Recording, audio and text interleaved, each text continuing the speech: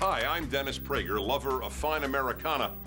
The day America finally calls it quits in Iraq will be a day we'll all want to remember, and now you can. Thanks to the Road to Surrender commemorative plate series by the Frankfurt Mint. The Road to Surrender series is a magnificent collection of beautifully illustrated, signed, and numbered, hand-fired plates, elegantly commemorating each step on America's road to humiliating defeat in Iraq.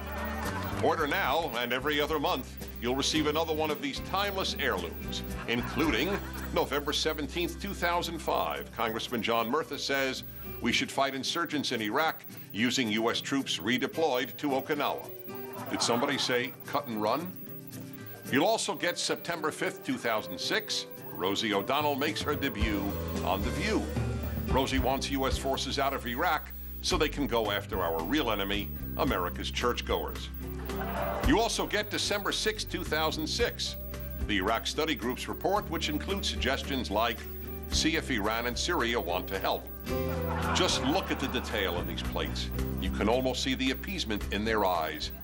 Plus, April 3rd, 2007, Nancy Pelosi travels to Syria and learns that their dictator, the man who ordered the assassination of Lebanon's prime minister, is really a man of peace.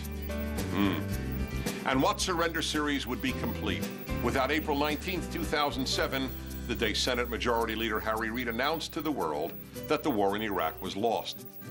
What a proud day that was for America. The Road to Surrender is a lasting tribute to American lack of resolve that will beautify your home for generations, presuming we're still here.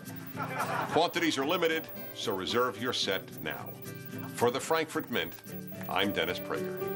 Operators are standing by now. Start your Road to Surrender commemorative plate collection today.